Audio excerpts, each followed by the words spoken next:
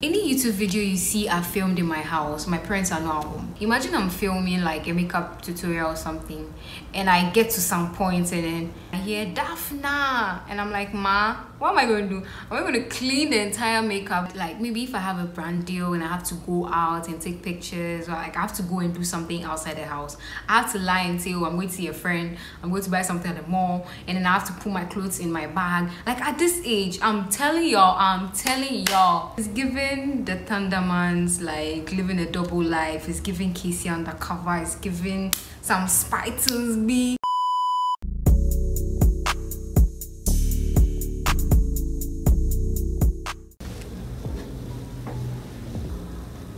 For those who think I quit YouTube, I'm sorry to burst your bubble. I haven't quit YouTube at all. It was just a break, I guess. I was just taking a break. Damn, Ghana is so fucking hot. Jesus. I thought this break was going to be longer than this. I didn't know I was going to come on YouTube this early. But I really missed you guys and I was losing my mind and I was like, let me just like come back and talk to you guys. God damn it! What the f— what? Anyways, what was I saying? Sorry, I'm so sorry. Give me a second. Water is live. Damn. Oh yeah, this is water. I'm just trying to be bougie. Let me tell y'all why I haven't been creating content at home, okay? See, let me tell you something. Creating content in the house is very hard, okay? Especially when you have strict parents. This is the case.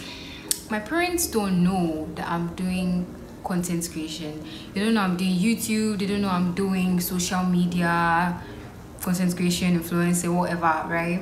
And if they found out I am dead, they'll probably like break my tripod or like whatever, monitor my social media or something like that, because they don't believe in those things, you know. I don't know if anyone can relate. Any influencer at all or any content creator at all is given the Thundermans, like living a double life. It's giving Casey undercover. It's giving some Spittles B, because like I have to hide. Like I've been doing this since 2020. I've been doing Instagram since 2020, I guess, and then YouTube since 2022, and I'm still shocked if not found out. I'm shocked no one has sent— I'm not saying anyone, I beg you, I'm not saying anyone should send my videos to them and say, oh, do you know your daughter is doing this? No, I'm just saying like I'm shocked if not found out, and I'm glad they haven't, because they will kill my vibe, you know. I don't know what to tell them. I don't want to be rebellious and be like, I'm gonna— okay, I will tell them that like I'm gonna do this and that's fine. Or you can't tell me shame. I'm waiting for the right time, maybe when I move out or something, to tell them that, listen, this is what I do and you'd have to deal with it, and it's not anything bad. It's not like I'm stripping on the internet or something, so like please calm your tatas, you know. But for now that I'm under their roof, I don't want them to know. It's better they don't know. So yeah, I'm living like a double life right now. Like imagine I'm filming like a makeup tutorial or something and I get to some point and then I hear Daphne and I'm like, Ma, what am I going to do? Am I going to clean the entire makeup, go and check what she's calling me for, and then come back and continue? What do I do? Like any YouTube video you see I filmed in my house, my parents are not home. Trust me, they've either gone out or they've traveled, and I time them. I'll ask them, oh, when are you coming back? They'll probably say, oh, in the next hour or two. As soon as they leave, I just pick my tripod fast. I just do it fast. So like this is what I'm doing for you guys. Like I'm sacrificing for you guys. So I'm not like guilt tripping you guys to subscribe, but like I'm just saying. See, let me explain to you guys why. I'm sure by now you guys are like, why didn't you just tell him? Just tell him. My dad doesn't like reposting on social media. He feels like posting yourself on social media is you exposing yourself to mommy water dancing, There's no good, you have to be private, blah blah. And I get that vibe. I get that, like it's really cool to be private, it's like low-key, but I wish I could do that, but like unfortunately that's not me. that's not me, that's not what I want to do, and that's fine. My brother on the other hand is like that. He's very, if you go on his IG, you know, see any posts, like he's like that. He's not even on Snap, like, you know. But I'm the opposite. I like to show people what I'm about, like take pictures, edit, you know. I love all those things. It's my stuff, like that's my shit. There've been so many instances where, like, maybe, you know, those times when we're in JHS, we're on Facebook, there've been instances where, like, maybe I posted on Facebook and I don't know how, maybe someone take a screenshot and send it or something, but he'd be like, what is this? Like, so why did you post? I told you not to post it. What? You know? But like, wow, I used to do that for fun, but like, now how am I going to explain to them that I'm posting pictures for money? It sounds like some OnlyFans shit. I don't know. It's just really hard. Like, it's really hard creating content over here. Like, maybe if I have a brand deal and I have to go out and take pictures, or like I have to go and do something outside the house, I have to lie and say, oh, I'm going to see a friend, I'm going to buy something at the mall, and then I have to put my clothes in my bag. Like, at this age, I'm telling y'all. So I got this gig, like most of you know. Kanikalon called me and was like, you'll do a shoot and things, and I was like, of course, what do you have to yes, I am there. Forgetting that I now have to ask permission from my parents. So I was thinking about it. I was like, I can't tell my dad that I am going for a shoot. My challenge was that they were like, we should come by 7 a.m. And then I can't say I'm coming to visit a friend by 7 a.m. They'll tell me to wait till like 11, 12. I needed a story that will make them allow me go out at 7 a.m. My best friend and I talked about it, and she was like, just tell them we are coming for a naming ceremony. And I was like, yeah, that's a good idea. So she even came to the house, spoke to my dad. My dad was like, oh yeah, okay, sure, I mean, whatever. Then no, he changed his mind. He said, I'm not going anywhere. I said, Jesus, what am I going to do now? I've already like accepted the contract. What am I going to do now? I called my boyfriend. I was crying on the phone. He was like, calm down, let's think of another way. That's how he is. So like, we're not panicking, let's calm down. But me, I'm always like, and baby, and baby, and baby, and he's like, babe, calm down, one thing at a time. Let's talk, let's figure the way out, let's do this. I was there now and I was like, let me come up with another lie immediately. I couldn't even sleep midnight too. In the morning, like around 6 a.m, I came to tell him that like, oh daddy, today I have to go somewhere. I have to do makeup for some people. That was a lie. I have to do some makeup for some people because they are having a shoot, and then they said I'm very good at doing makeup, so I should come and help them out because like the people doing the makeup are not plenty. And my dad was like, are you sure? Let me see the pictures of the makeup you've done so far. I went to go and take some makeup videos be from God knows where. I showed it to him. I was like, oh, okay, nice work. So he was like, I should enter the car, you take me to that exact location. Luckily for me, when we got to the location, he saw the cameras, he saw the photographers, he saw all those people, he saw the girls doing makeup and stuff. So everything looked legit to him. He was like, okay, fine, then come back around this time. And I was like, oh my God, thank God he allowed me, because if he didn't allow me go, it would have pained me. This is what I'm talking about. There's no freedom. Like, so imagine he had said no. And sometimes it's so discouraging. Like, sometimes it's just like, oh, let me just like give up. Like I said, I didn't think I was going to pick my phone and record a YouTube video anymore from now. Oh, they've traveled, by the way. They've traveled, but I didn't think I was gonna pick up my phone to do a YouTube video anymore from now. I thought I'll wait till I leave the house, maybe in a year or two, before I start all over again, because I hate inconsistency. I don't want a situation where, what if they don't travel for 4 months? It means no YouTube video for 4 months. So if they travel like twice a year, it means I'm giving you a YouTube video twice a year. Like, I'm just really trying my best here, and I know a lot of you would like be giving ideas. Oh, why don't you do this? Why don't you do that? It's not even about that. Like, at the end of the day, everything is just discouraging. It's like, oh, like, it's so annoying. And also, I'm in my final year right now, so I'm like, let me just like concentrate on my final year and pass once and for all, because this course is very, very like stressful. So like, I just want to finish it once and for all, graduate and go and get my own place and focus on content creation.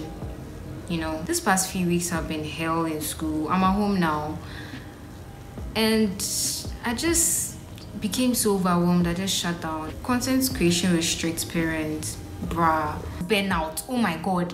Like, it got to a point I didn't even want to open my YouTube anymore. I didn't want to watch even other creators anymore. Like, when I'm watching Giselle, I'm like, hey, see consistency. Hey, she's a consistency queen, bro. No one can compete with that girl, man. Hey, when I watch her like this, every week that she's giving. I'm like, hey. Got to a point I just didn't even want to watch YouTube anymore, because I was feeling like I wasn't doing what I was called to do, what the Messiah called me to do. I was feeling so bad. I was like, like by now I should be creating content, and this is like burnout. You don't even know what to film safe. Like, see, let me give you an example. See, Gisela Dems, they're making money. Gisela is working 2 jobs. As in, like, she's working, like, she's doing content creation, and she's also working. She has a 9 to 5. So obviously the money is there. So you see her videos are packed. Either she has a content creation gig, or she has to go to work, or she's going grocery shopping, or she's going out with her friends. She even has friends, like, she's interesting to watch. Her videos are very interesting to watch. Me, like this, I don't really have friends. I hardly go out. I don't have money at all. So basically I'm in the room all day. So I should put my tripod down and be like, you guys should watch me watch movies, or come along with me as we bath. Like, my life is so boring. So it's like, what am I filming? And sometimes, like, I feel like you guys might be tired of the sit down videos, because I don't even really have anything interesting to say. See, when you don't have money, you don't have anything doing with your life, Charlie, like, content creation is so fucking annoying. Like, Charlie, you get money, you feel like you can say, get ready with me as I'm going on a weekend trip to Akosumbo. Then maybe you go and book a hotel, then Charlie, you're vlogging, or maybe birthday prep. You see those videos, or prep with me for my birthday. Then like, Charlie, you see like them, they are doing their nails, their lashes, and things. Or maintenance vlog. Then you know that, yeah, you don't have money, Charlie. You know if you do, Charlie, you bab. So right now, Charlie, so I was like, let me just wait. When I grow up, and Charlie, I'll have things to do then. Like, you guys will be seeing me, but for now, I can't be filming in my room. But it's still what I want to do. Like I said, I'm not quitting anytime soon. I don't want to quit. Breaks I might take. I don't want to quit. About the content creation burnout, it's okay to take breaks. Don't overwhelm yourself. I know sometimes you see people being consistent and you feel very guilty. You're like, oh my god, like I also want to be consistent, stuff like that. But when you are going through stuff and you create content, your viewers can tell that it's not the Daphne that we know, something like that. Like, they can sense your mood of being off and stuff, and it makes the thing some way. So why don't you just take a break, go and do your shit, and come back, and we'll be waiting for you. Watch you, darling. We will. Also, remember your passion. Like, remember why you started content creation in the first place. But I have to remember why you started, and it remind you that content creation is fun. It's fun. It's just that the circumstances and those things. And what else? Set realistic goals.